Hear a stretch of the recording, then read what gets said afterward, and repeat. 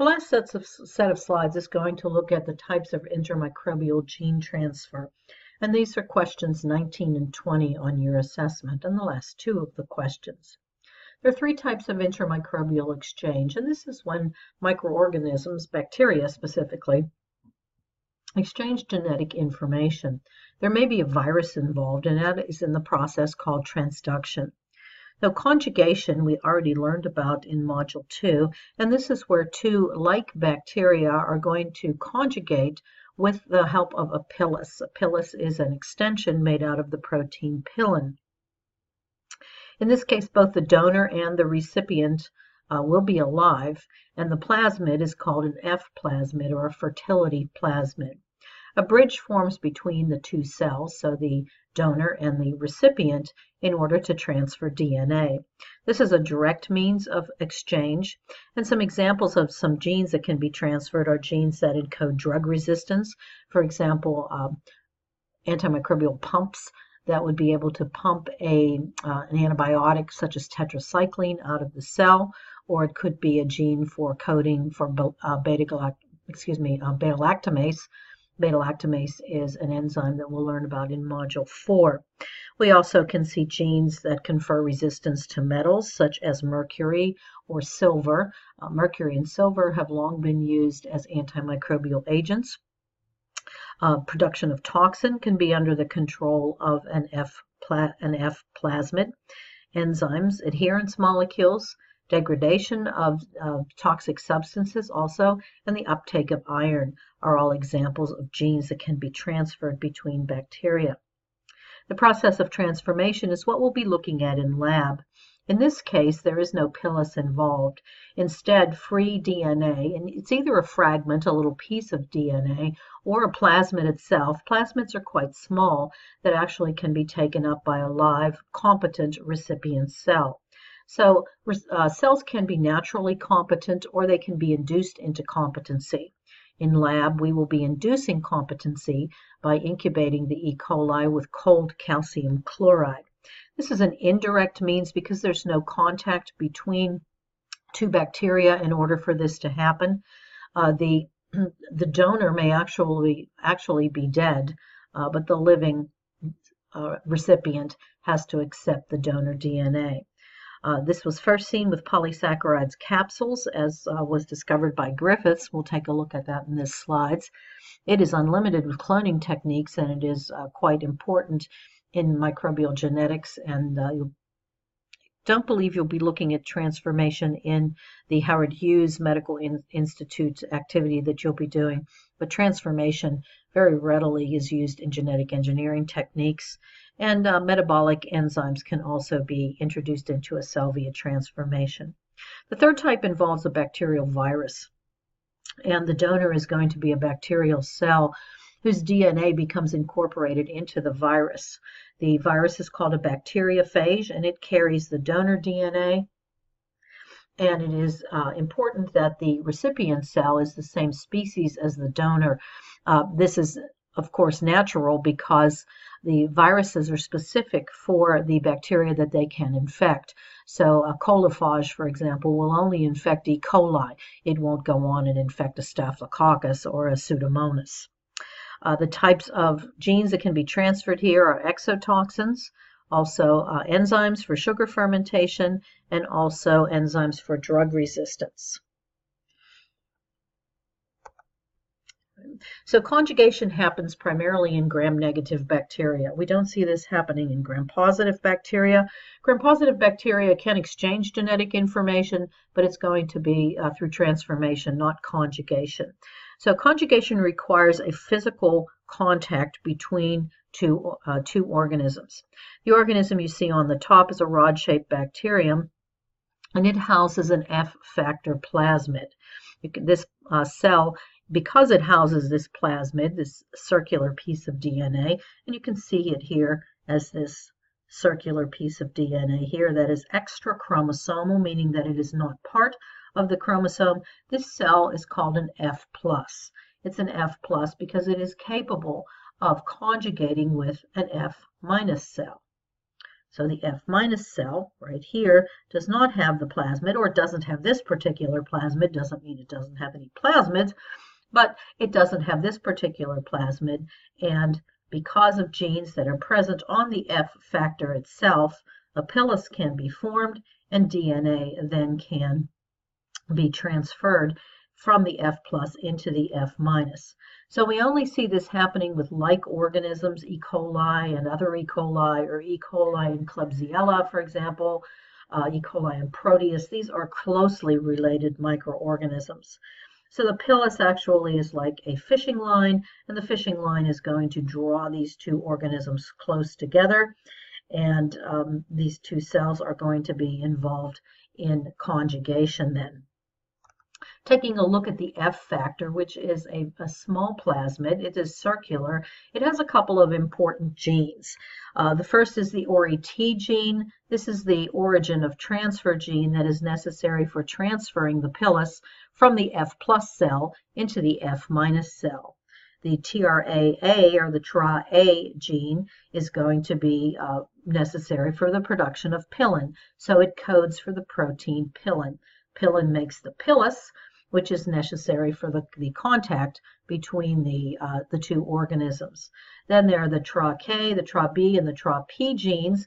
These are genes that code for proteins in the exporter that we'll see momentarily.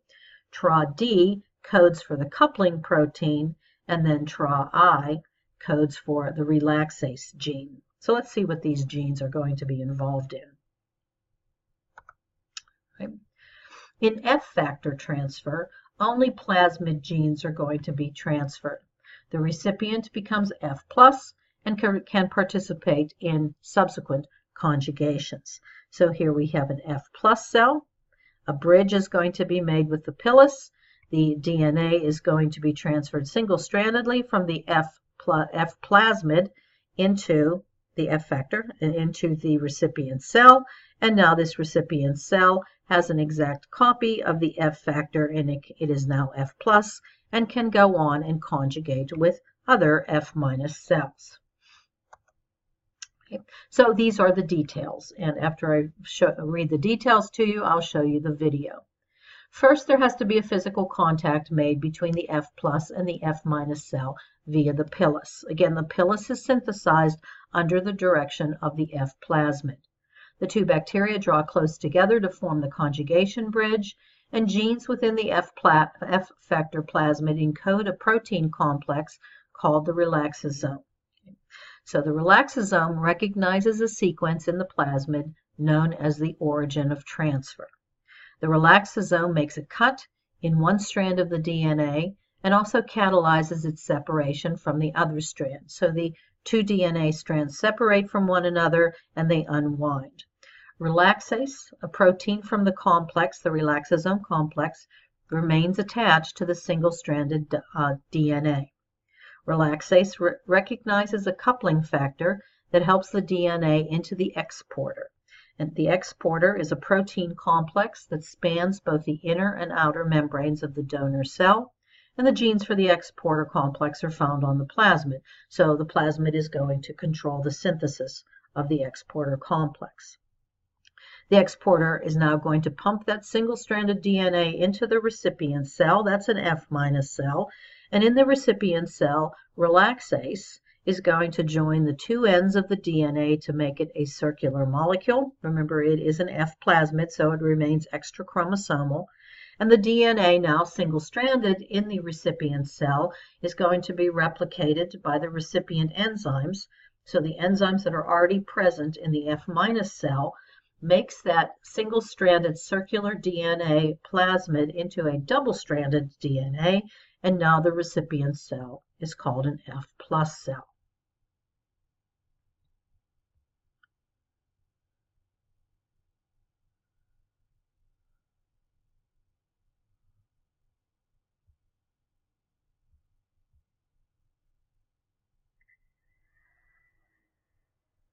Bacterial conjugation is a process of genetic transfer between bacterial cells that requires direct contact between the cells. Many, but not all, species of bacteria can conjugate. Conjugation can occur between cells of the same species or even between cells of two different species. A small DNA circle or plasmid called the F factor is required for conjugation. The F factor stands for fertility factor. Strains of bacteria containing the F factor are called F+. Those without it are called F-. An F+ cell, or donor, produces a structure called a pilus to connect with another recipient cell. To begin conjugation, the F factor is cut at a specific region called the origin of transfer by a protein assembly called the relaxosome, which associates with the strand to be transferred, or the tDNA strand. Accessory proteins of the relaxosome are released, but a portion of the relaxosome called the relaxase remains attached to the tDNA. This tDNA relaxase complex is recognized by a coupling factor and transferred to the exporter, a complex in the F+ cell that is contiguous with the pilus. The exporter pumps the tDNA relaxase complex into the recipient cell. Once the entire tDNA molecule is transferred to the recipient cell, relaxase joins the ends to make a circular DNA molecule. As the tDNA is transferred to the recipient cell, it is replicated to become double-stranded. In the donor cell, the F factor DNA was also replicated to become double-stranded. This actually occurred as the tDNA was being transferred to the recipient cell. In the end, both cells wind up with a complete double-stranded copy of the F factor. Their connection through the pilus is released, and each is now an F+ cell that can go on to conjugate with other cells.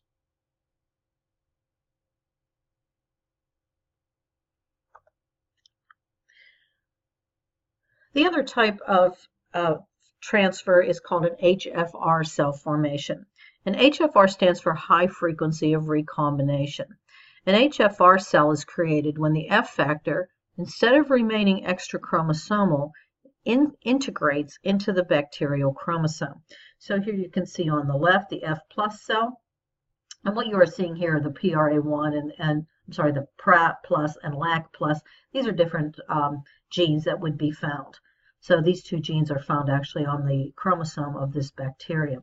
And here you see, I think this LAC+ is supposed to be on the F plasmid.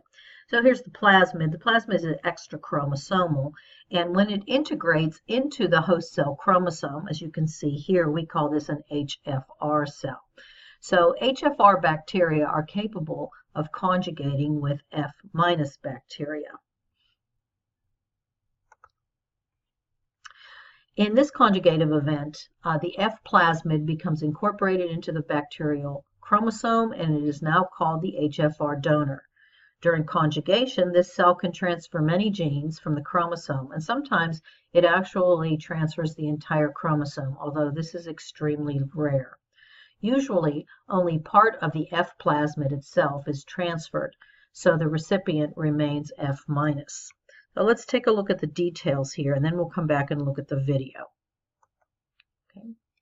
So the entire F factor gets integrated into the host cell chromosome, and we call this an episome. So the same proteins involved in F factor transfer can still be synthesized. Everything you saw in the previous slide that could be synthesized in F factor transfer could still be synthesized here. So genes from the HFR cell's chromosome are transferred to the F- recipient. Now, in this case, usually the origin of transfer genes are not transferred, so the recipient does not become F+, instead remains F-. The longer the length that these cells can mate, the more chromosomal genes can be transferred, but it takes about 2 hours for the entire chromosome to be transferred to the F- cell. And if the entire chromosome gets transferred, then the cell does become F+. However, this event is very, very rare because of two bacterial cells conjugating for 2 hours is very, very rare. Once inside the cell, then the chromosomal material from the HFR can swap, called recombine, with the homologous the homologous region of the recipient's chromosome. So if there was a similar gene, for example, it can swap out for that gene that was in there. So this may provide the recipients with new genes. The recipient remains F-, and the HFR cell remains an HFR cell.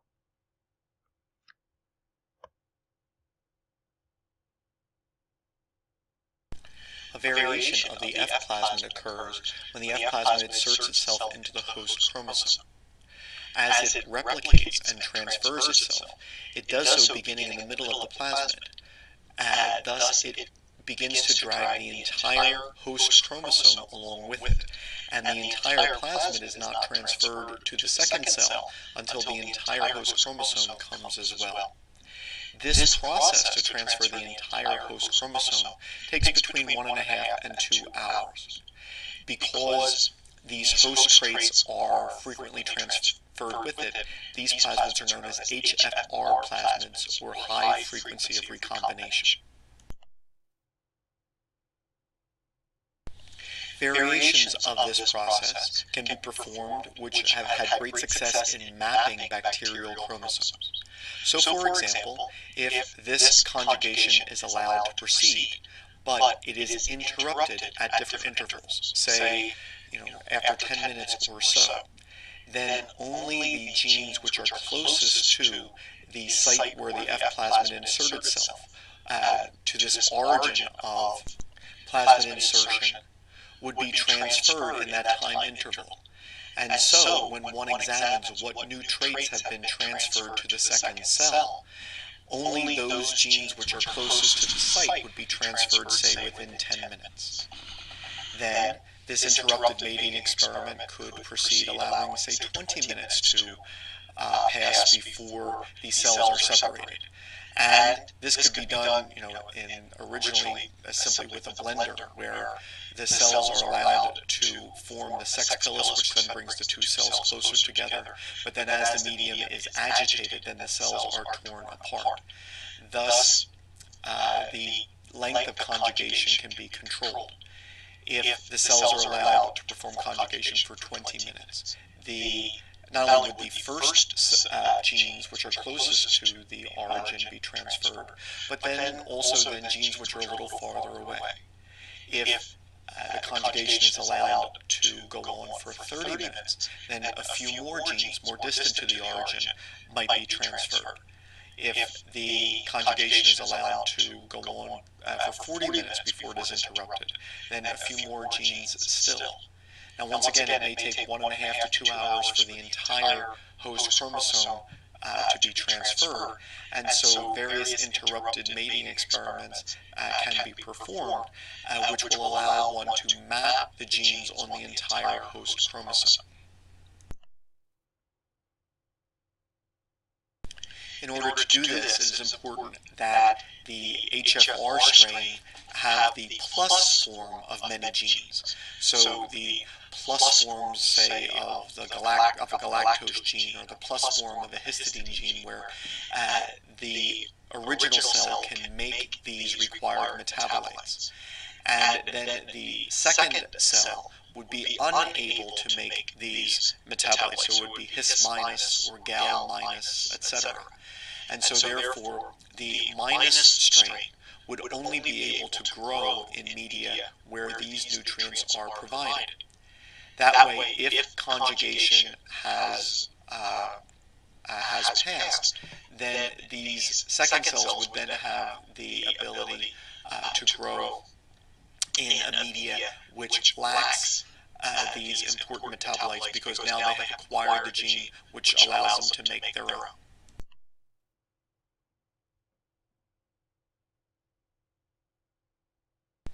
So this type of modified F plasmid, which has inserted itself into the host chromosome, has been a very valuable tool in mapping the bacterial chromosome and is known as an HFR plasmid.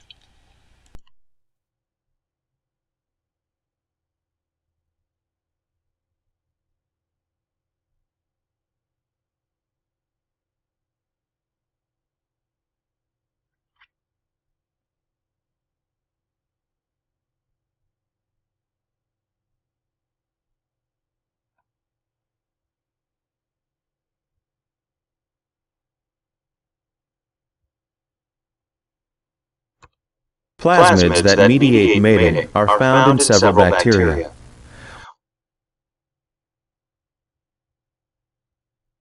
One example is the F plasmid. Sorry about that.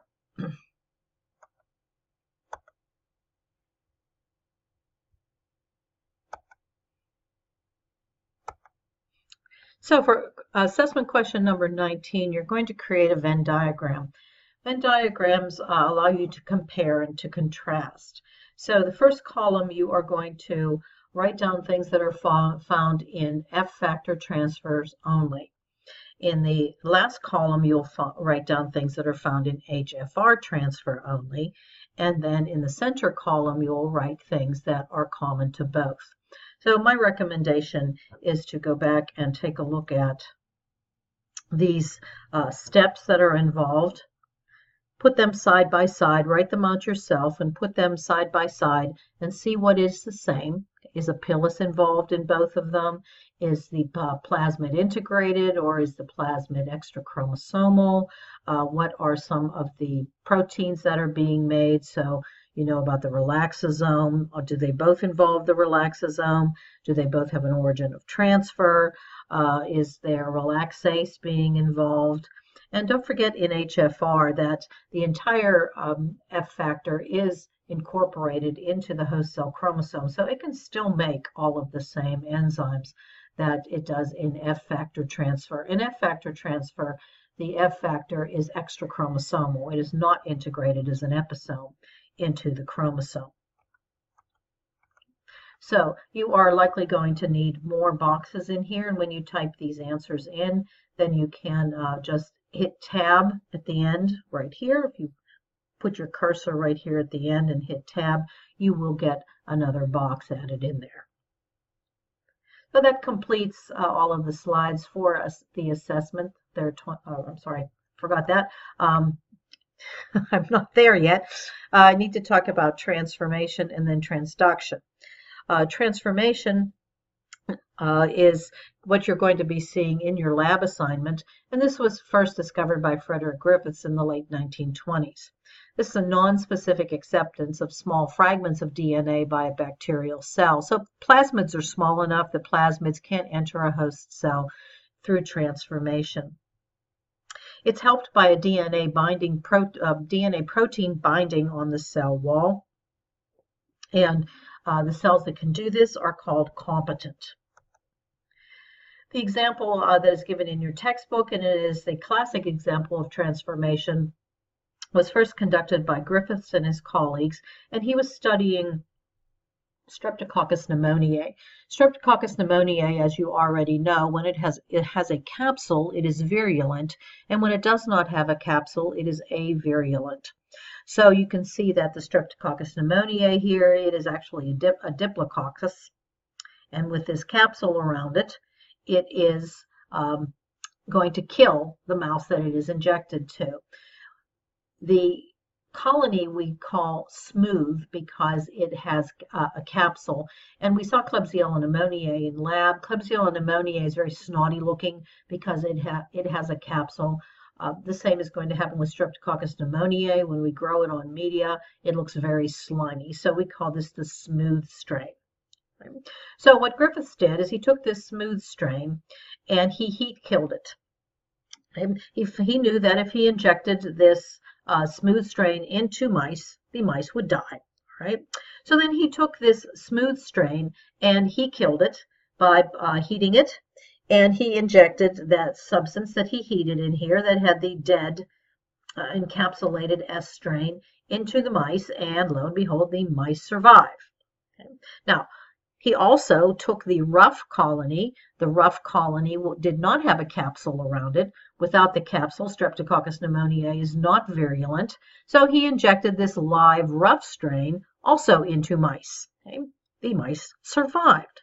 So if you imagine this scenario right here and this scenario, combining them, mice should live, right? So if you use heat-killed smooth strain with living rough strain, if you mix those two together, both of them resulted in living mice, so they should also result in living mice. Did not happen. When he mixed the two together, the mouse died. Rather confusing, so he took some of the blood from the mouse and looked at it, and what he recovered from the mouse blood was an encapsulated smooth strain of Streptococcus pneumonia and non-encapsulated rough strain. So what was happening here? Well, these guys, the heat-killed S strain, they were dead. So what had happened was some of the DNA from this dead organism had entered through transformation into these living rough strains and had transformed them. In other words, the gene that came from the S strain coded for the capsule, and the capsule was synthesized then by the live rough strain.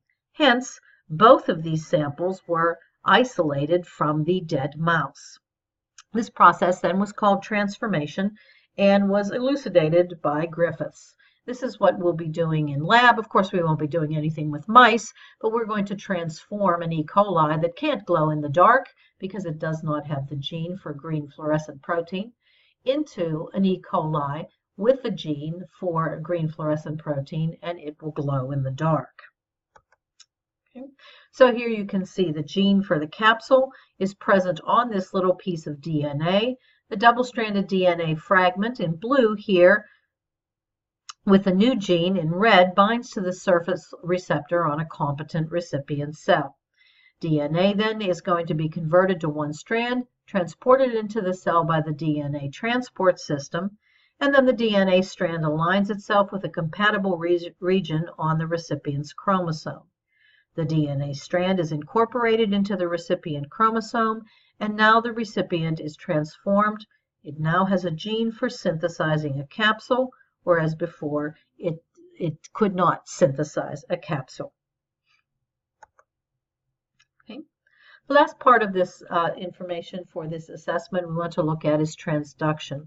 Transduction involves bacterial viruses as genetic vectors. So it's a good idea to pull up your knowledge about lysogeny and the lytic cycle in order to understand what's happening here. Remember that bacterial viruses are specific for their hosts. So when we have a coliphage infecting a E. coli, it will only infect E. coli. It does not infect any other bacteria. There are two types of transduction we are going to look at here: generalized transduction and specialized transduction. This aligns with question number 20 on your assessment.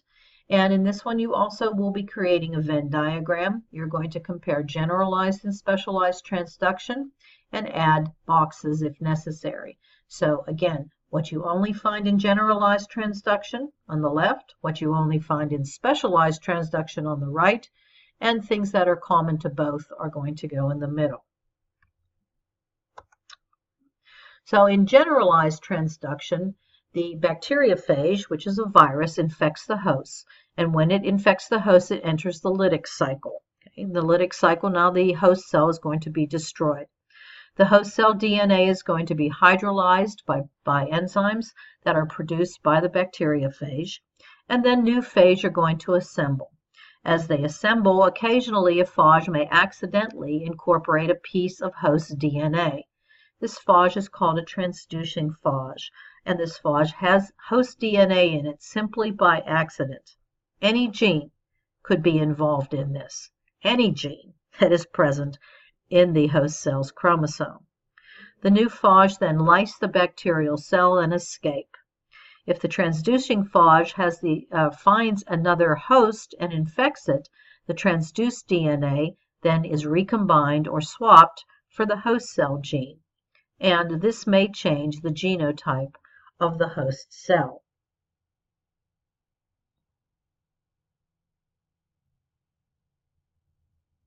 In generalized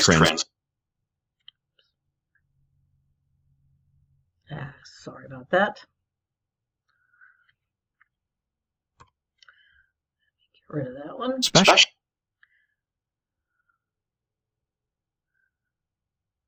In generalized transduction, a segment of DNA is carried from one bacterial cell to another by a bacterial virus called a bacteriophage or phage. The phage attaches to the bacterial cell and injects its nucleic acid into the host cell. A phage enzyme is produced that breaks down the host DNA into smaller fragments. Phage DNA is replicated and phage coat proteins are produced. During formation of the mature phage particles, a few phage heads may surround fragments of bacterial DNA instead of phage DNA. The phage particle carrying the bacterial DNA infects another cell, transferring the bacterial DNA to the new cell. When the bacterial DNA is introduced into the new host cell, it can become integrated into the bacterial chromosome, thereby transferring genes to the recipient. This cell then multiplies and carries new genetic material.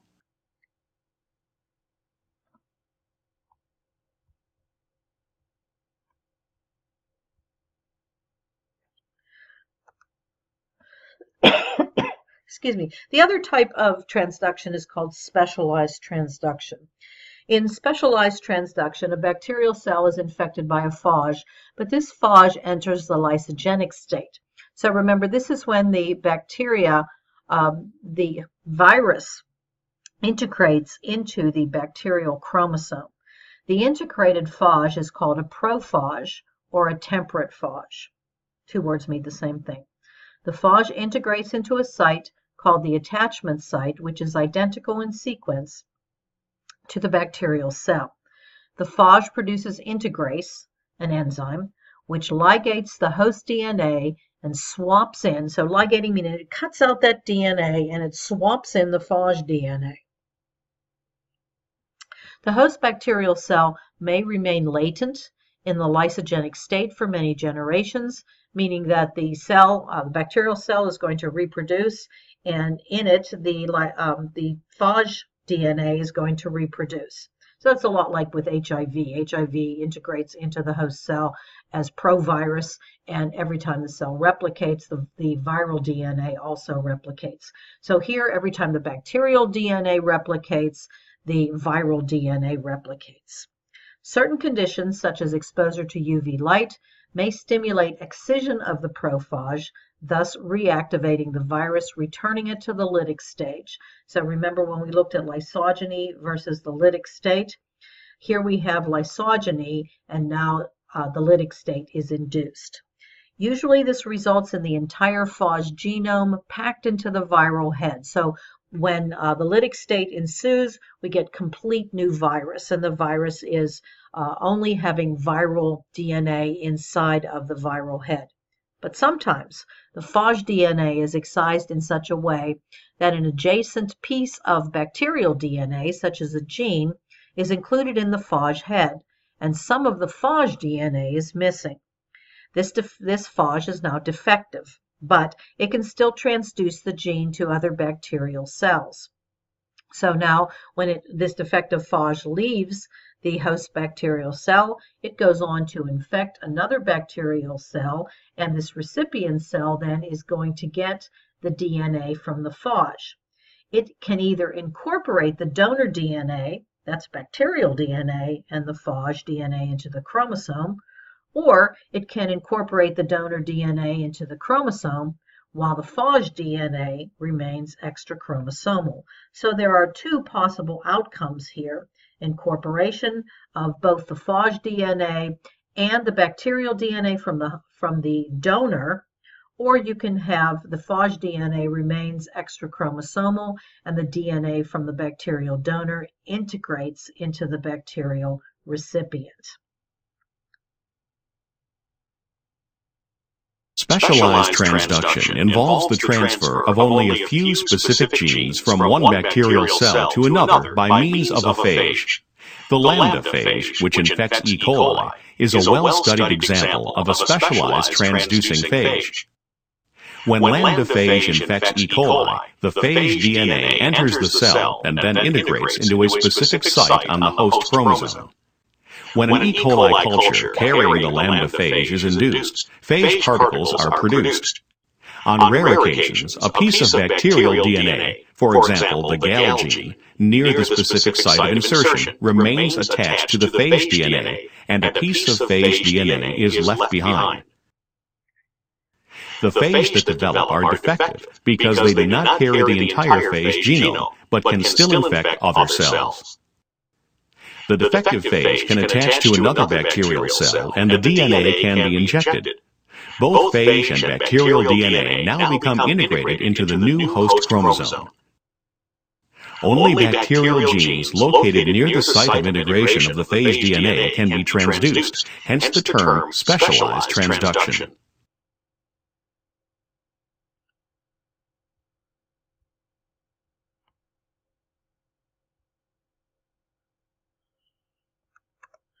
Right, so that takes us to the end of the questions. That's question number 20 for transduction. You'll be comparing specialized transduction and generalized transduction in a Venn diagram. Remember, all of these videos can be seen through links that are found on Blackboard. You don't have to watch the slides again, but I would recommend watching the slides several times so that you're able to answer the questions.